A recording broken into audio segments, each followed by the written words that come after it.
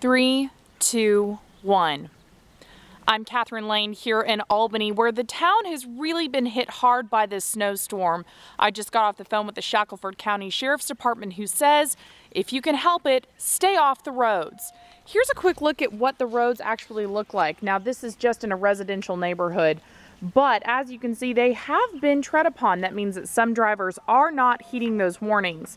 The Sheriff Department says that it will get worse later on in the day and that they are just warning people, do not go outside.